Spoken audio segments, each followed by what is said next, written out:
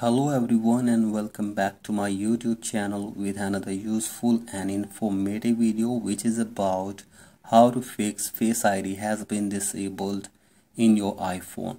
So guys, if you are trying to set up your Face ID or you are trying to use your Face ID and you are facing this problem in your iPhone, here I will show you how can you easily fix it. So guys, go back to your home screen and here I will give you some possible solutions that will help you to fix this problem in your iPhone. So guys, the very first solution to fix this problem is that you will have to simply force restart your device for one time.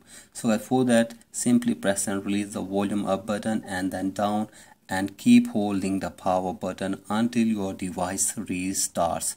So guys, restart the device and after this check if your problem is fixed or not, or if you are able to use your Face ID or not.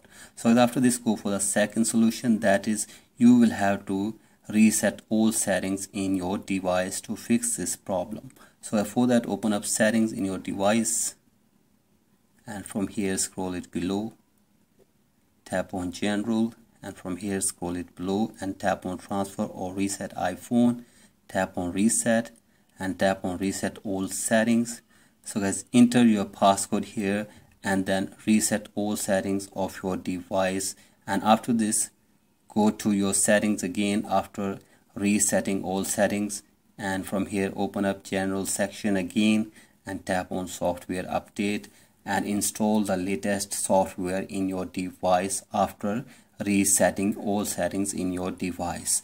So guys, after this check if the problem is fixed or not, and if you're still facing this problem, then go for the next solution, that is you will have to open up your settings again and from here scroll it below and tap on Face ID and passcode, enter your passcode and from here scroll it below and tap on reset Face ID. So I simply reset Face ID from here and after this your problem will be fixed and you will be able to use your Face ID in your iPhone very easily.